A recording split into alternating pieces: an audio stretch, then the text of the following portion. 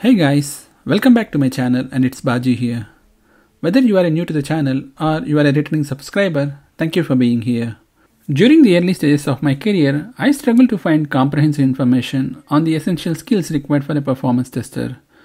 Like many others, I mistakenly believed that mastering a load testing tool was sufficient for performance testing. However, as years passed, I gained a deep understanding of knowledge necessary to excel in this field.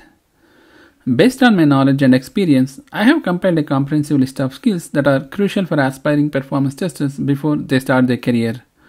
In this video, I am excited to share this valuable information with you. I encourage you to share your thoughts and opinion in the comment section. Without any delay, let's dive right in. In this roadmap, I have classified the skills into two categories: must-have skills and good-to-have skills. Must-have skills are the foundational skills that every performance tester should learn before they start their performance testing journey. They help them to gain the core knowledge required for success in this field. On the other hand, good-to-have skills are the additional skills which can be an added advantage to their role. In this video, I will be focusing on the essential must-have skills, and in the upcoming video we'll share the good-to-have skills. Let's begin by exploring the must-have skills in a chronological manner. Now let's dive into the first skill on our list, software testing. Before starting your career in the performance testing, it is crucial to learn the fundamental concept of software testing. Skills that you should master are like: what is testing? Understand the concept of testing, how it is being conducted in an IT organization. What are all the different factors the team consider before start the testing? In addition to this, we should also understand the different types of testing. For example, we have functional testing and non-functional testing. You should understand why they are important and what are all the benefits the team will achieve by conducting these testings. The main objective of the functional testing is to validate the actual functionality of the product. The product should work as per the expectations. A functional testing can be performed either manually or through using some automation tools like Selenium, Cucumber, Micro Focus UFT. Any type of testing other than functional is considered as non-functional testing. Some of the non-functional testings are performance testing, failover, compatibility, penetration, and compliance testing. In many organizations, it is common to hear performance testing being categorized as a form of non-functional testing. However, from a technical standpoint, it is important to note that performance testing is a specific type of non-functional testing. By mastering these fundamental concepts and skills, you will establish a strong foundation for a successful career. Moving to our next one from the list, SDLC. SDLC is nothing but Software Development Lifecycle. It is an effective process used to design and build a high-quality software. The main goal is to minimize any risks through a proactive planning.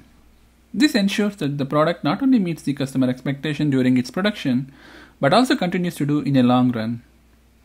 To gain a comprehensive knowledge of SDLC, it is important to familiarize yourself with different methodologies followed by project teams in various organizations. For instance, we have waterfall, agile, iterative, and spiral methodologies. Among those, waterfall and agile are commonly adopted. You should understand the differences between waterfall and agile and their respective pros and cons. Additionally, you should have good understanding of different terminology used among these methodologies. You should also understand the different phases in each methodologies. You should be familiar with the application development and deployment process in these methodologies. Since the performance testing is also part of these methodologies, it is important to have a high-level understanding of the overall workflow. We should also explore the best approach for aligning the performance testing within the SDLC. This knowledge helps you effectively integrate the performance testing in these methodologies to ensure optimal performance of the product. Now let's dive into the third skill on our list, server architecture basics. It is very important that you should have some basic understanding of the application or server architecture, where the application is getting deployed. Without understanding the basics, it will be challenging to troubleshoot any performance issues in the environment. You should gain some knowledge about the server and different types of servers that are available in the architecture. For example, we generally will have web server, application server, and database server. You should know what is the role of web server. What are all the different capabilities of the web server? In addition to that, you should aware the purpose of application and database server. Understand the purpose of these servers will definitely help you to isolate the performance problems. Next, you should also understand different types of architecture. For example, we have 2-tier architecture, 3-tier architecture, and n-tier architecture. What are all the differences between these architectures? What different layers and components will be part of these architectures? You should also understand the purpose of load balancing. What are all the different load balancing algorithms at a high level, like static and dynamic load balancing? For example, least connection, resource-based, and round-robin, etc. You should also be familiar with the softwares and versions that are installed in the servers. Having a high-level understanding of server architecture will greatly assist in performance analysis. Moving on to the next crucial item on our list, performance testing concepts. This is an important concept that every performance tester should master it. Without solid understanding of the core concepts, the performance testing results might not be reliable.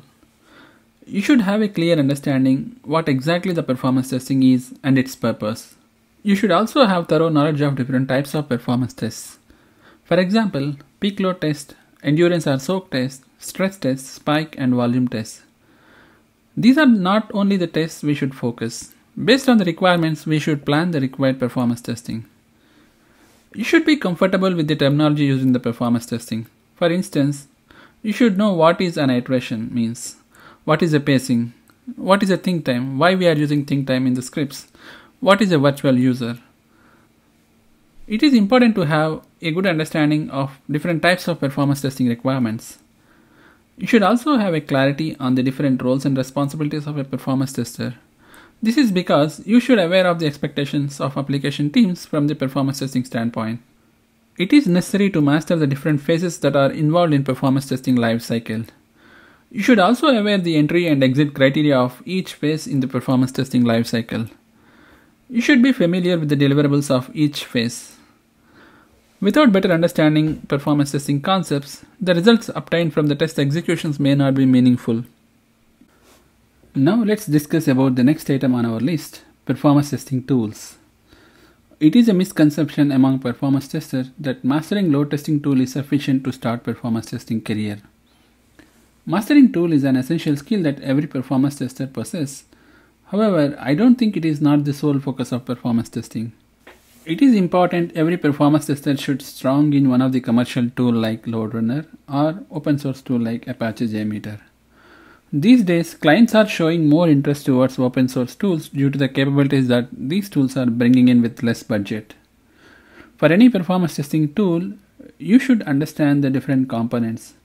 If you take LoadRunner as an example, we have VUGen, also called as Virtual User Generator for scripting, controller for execution, and analysis for analyzing the test results. You should be familiar with the different protocols the tool offers and comfortable doing scripting with those protocols. You should also understand the process of recording a business transaction and also familiar with the different recording options that tool offers. You should have a solid knowledge of different types of runtime settings. You should have a solid understanding of debugging options the tool provides in order to debug the script. You should also master some of the key concepts like correlation, parameterization, response validation, and error handling. You should know how to execute a performance test using the tool and analyze the results thereafter. You should also simulate the real user behavior during the load test, and scripting will definitely play a key role in that context. By developing these skills related to the performance testing tools, you will enhance your scripting capabilities. The next one in our list, programming languages. In this section, we will briefly discuss about the programming language concepts that a performance tester should learn. It is not necessary that they should master the programming language. However, they should master the basic core concept of the language. This is because during the scripting phase, we may need to customize our script. The customization will be done based on these programming core concepts. If you are using the LoadRunner in the project, then learning C language or JavaScript will be helpful because the scripting will follow these languages' syntax. To effectively work with scripting, it is important to understand the core programming concepts such as different data types offered by the language, how to declare, initialize, and use those variables, and knowledge of various operators including arithmetic, logical, and relational operators. You should be familiar with the conditional statements like if-else statements. In addition to that, you should also understand the process of using the loops like for loop, do while, and while loops, etc. You should know the different built-in functions of the programming language and also understand the process of using them in the scripts. You should also familiarize the concept of creating the custom functions. Many performance testers face challenges in the scripting part. Mastering the core concepts of programming will definitely help them to develop the scripts more efficiently. I think having a strong foundation in programming concepts will significantly enhance their scripting capabilities. The next important skill on our list, monitoring tools. In this section, we will discuss the topic of monitoring tools that are essential for any performance tester to become familiar with. In general, it is important to have foundational skills in using the native monitoring tools such as perfmon for Windows and top, vmstat, SAR for Linux or Unix based platforms. Understanding the different metrics provided by these tools and being able to interpret them and provide meaningful analysis is crucial. In these days, many organizations utilize application performance monitoring tools like Dynatrace, Neuralink, AppDynamics, and Datadog in the environments. So it is expected that performance testers having monitoring skills to work with these tools. Even though this application performance monitoring tools skill set is considered to be valuable skill, it is currently included in the must-have skill set due to industry requirements. If you know how to use one tool, and learning the rest of the tools is easy as they also have similar metrics. Performance monitoring plays a crucial role in performance testing, and mastering the relevant tools will enable performance testers to effectively troubleshoot issues and optimize the performance of the application. The final must-have skill set on our list, documentation tools. Let's discuss the importance of the documentation skills for a performance tester. Alongside technical expertise, a performance tester should be comfortable using Microsoft Office components like Word, Excel, and PowerPoint.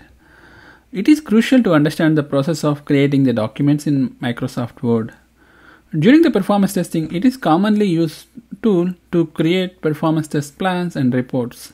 So it is essential to understand different options that are available in the Word. And during the execution phase, the interim reports will be prepared using Excel, so you should be comfortable using the Excel to create summary reports. You should also be comfortable using the Excel built-in functions to organize your data. In some situations, we will be presenting the results in PowerPoint. Therefore, you should be familiar preparing the presentations using PowerPoint.